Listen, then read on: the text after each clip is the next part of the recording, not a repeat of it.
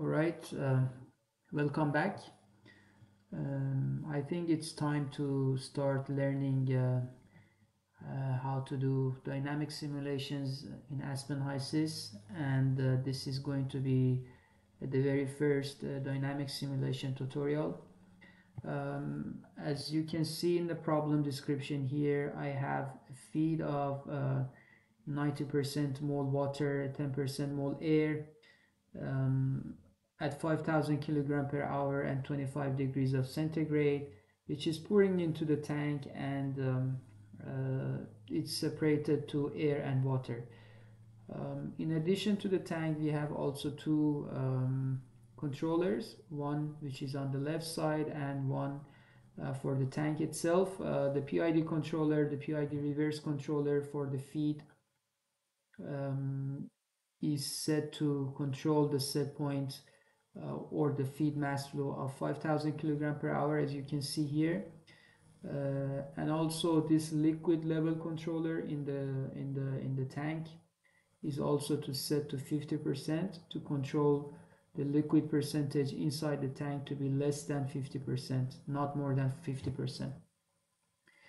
Let's start doing this dynamic simulation in Aspen Hysys and go through it step by step. The first thing is that you have to make a new template, of course, and then the component list. You have water and air, and then the fluid package. I'm going to use the famous Peng Robinson. And then once the component list and the fluid package is selected, you go to simulation, and then the first thing you can drag and drop is the tank. And then in the tank you can double click. Let's give the stream some name. For example, for stream I'll call 1, for the vapor outlet I'll call it 3, and the liquid in outlet 2. All right, and then you just close it. And then as you can see in the picture here, you have 3 valves. Let's just add some controller valves. 1, 2, and 3, and then we can just connect them together. We can start from valve 1. Let's call the inlet feed, and the outlet is going to be connected to stream 1. I'm going to do the same for valve number 2. So the inlet is stream number 3, the outlet is supposed to be air. And then I'll do the same for valve. Actually, this is valve 2. All right, I'll call it valve 3, no problem. So the outlet is water, and the inlet is stream number 2. Okay. Now you can see that all the lines are connected. Then I can specify the feed. So the feed is at 5 bar pressure at a temperature of 25 and the mass flow of 5,000, right? And then you have to specify the composition. The water percentage was 90% and the air is 10%. Cool. So this is set up, and if you go back to conditions, you can see that all the other parameters are populated automatically, right? And then uh, so you want to run a dynamic simulation. For doing that, before jumping to the valves, let's look at this dynamic tab in the feeds. So you can see that both pressure specification and flow specifications are active. For this simulation, I would like to have the pressure as the driving force, not the mass flow or this 5,000 kilogram per hour, because this is something that I'm going to control later in the dynamic simulations. So my pressure is going to be my driving force. So I make sure that I have this pressure specification active, and then I am going to have 1 bar pressure drop across each valve. So if this is going to be 5 bar, then in the stream number 1 I'm going to have 4 bar. There is no pressure drop across the tank, therefore I would have the same 4 bar for stream number 2 and 3, but then when it comes to air and water I will have another 1 bar pressure drop across these two valves. Okay, so just double click on that. I make sure that I make this active, and then this is 4 bar, and I'll do the same for this one. So this is already 4 bar active, so this one as well, and then you go to this one, so dynamics, active pressure, and this is going to be 3 bar, 1 bar pressure drop, and the same for this one. Okay, now we can see that everything is turned green, and it seems like that the steady state solution is converged. But before that, let's just click on the tank. The parameters are 0 pressure drop. This is looking good, and then I can just close it. All right. So the next step is really to add the PID controllers.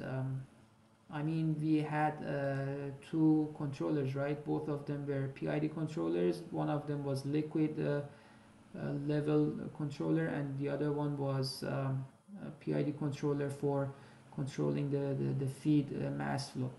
We can start from the tank. I can just double click on this one, and then if you go to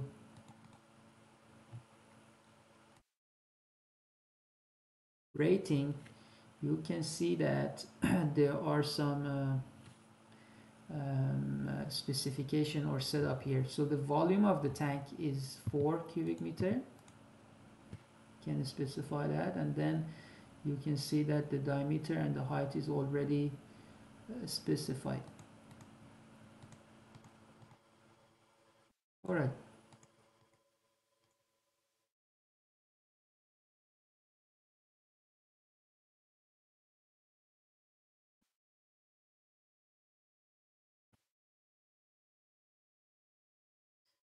So in the dynamic part of the control, I mean the tank, so you see that the vessel volume is 4.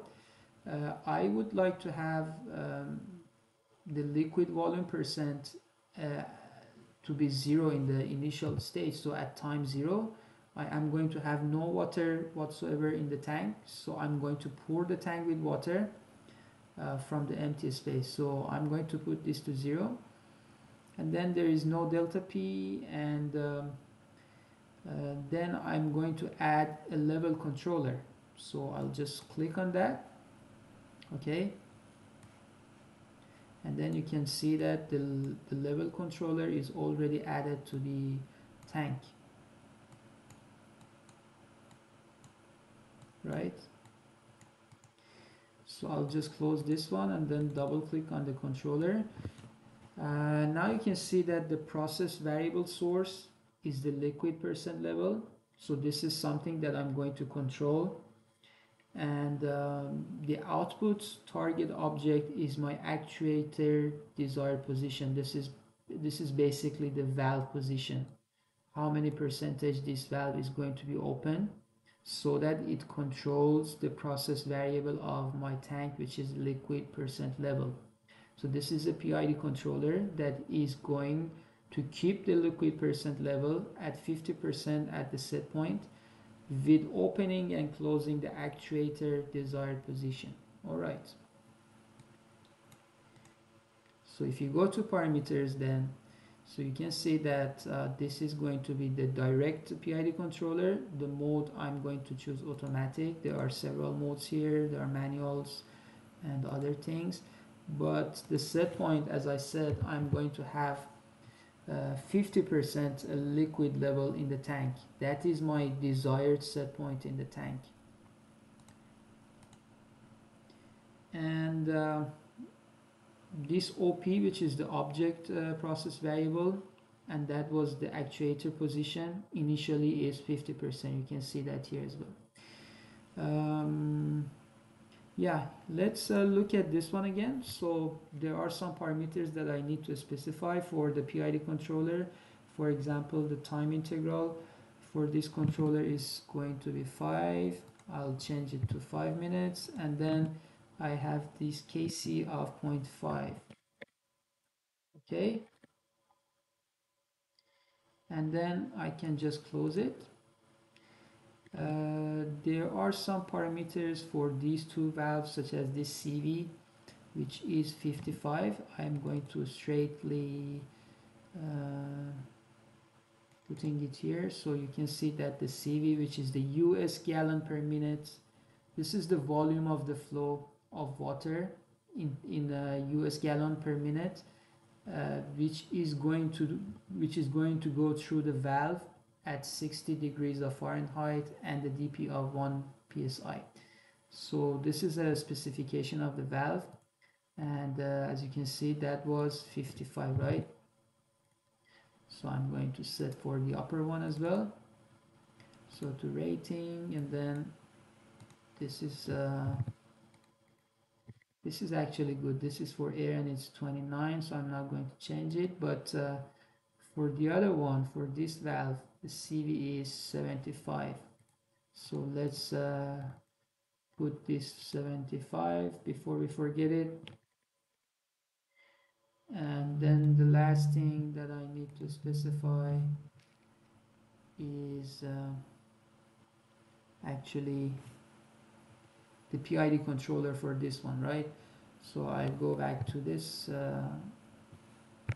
this one, and then I look for controller, and there is one called PID controller. I drag and drop it here, and then you can just close this. Okay, double click on that. Okay, so the process variable source here is going to be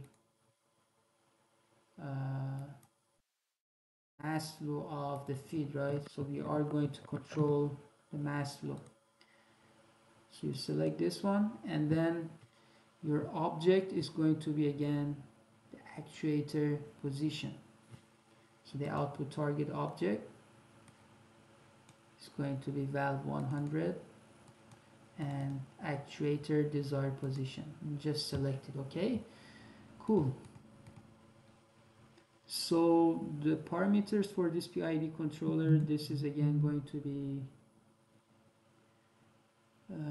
automatic. And then there are some parameters such as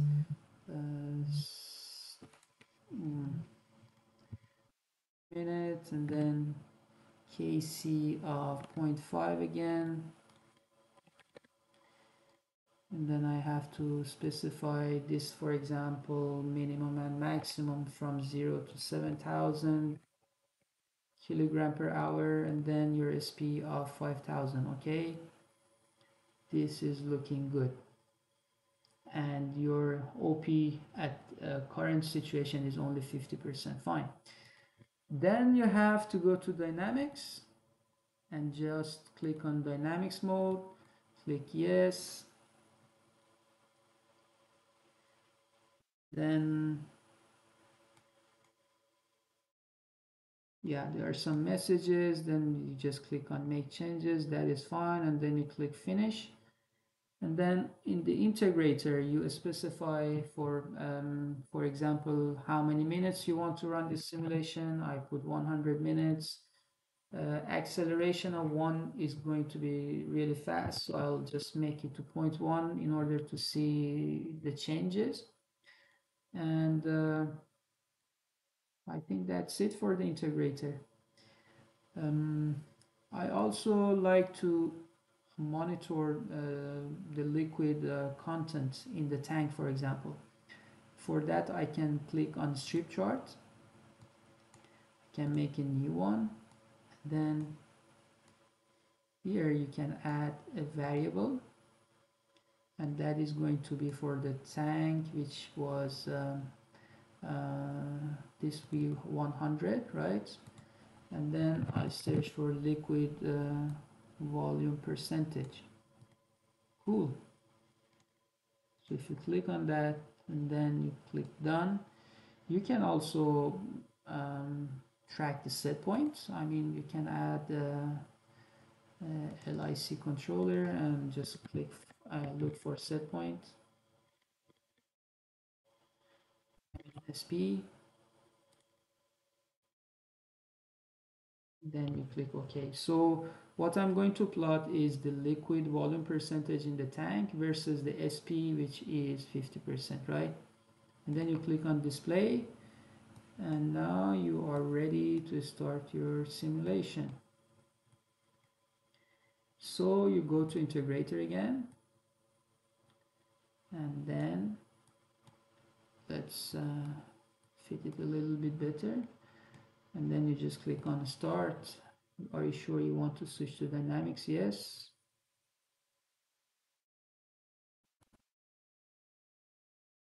Right, great. Now you can see that the simulation is already finished at 100 minutes, and what you really observed was